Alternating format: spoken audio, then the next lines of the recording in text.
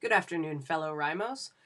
Today is November 6th, which means our daily word count is just over 10,000. We've reached the big first 1,000 goal, and right now at 1:13 my time, I stand at 11,214. Saturdays are good days because I run a writing group with my dad in Jamestown. Excuse me. And we get a lot of writing done because the second half of our 2-hour meeting is dedicated only to writing. So I got a chance to get a lot of words down, which is nice because I'm going out to celebrate a friend's birthday tonight.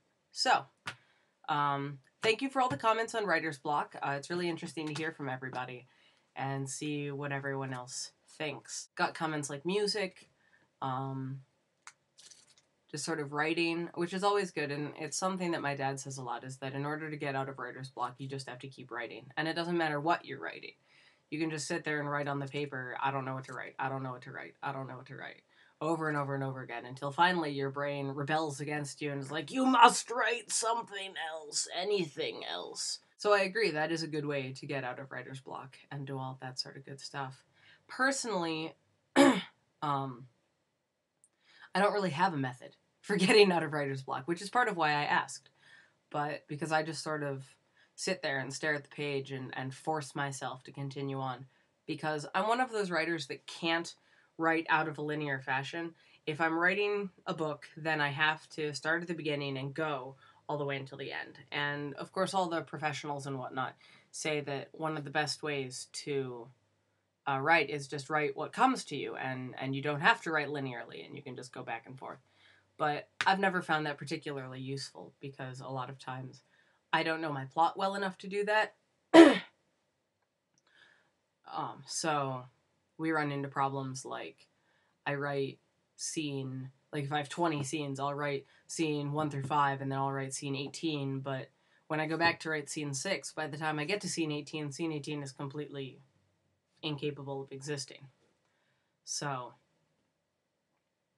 that's one of the problems that I run into. But word count's still going well.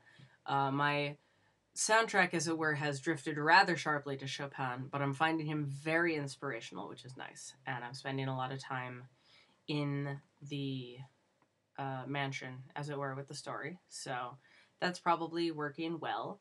I actually just got out of, not really a piece of writer's block, but something that I wasn't quite sure how I was going to take care of.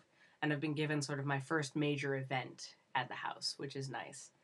And I'm excited to write it because it's got some really nice potential. So I'm going to write a little bit more and then probably take the rest of the afternoon to do something else and just sort of give myself a break from the novel.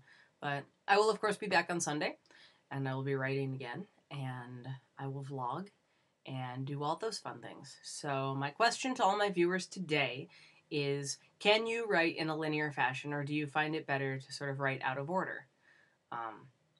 Like I said, I have to write linearly, but I know my dad doesn't. He just writes whatever scene that comes to mind. So leave a comment or a video response and let me know. And I will see all of the rest of you tomorrow.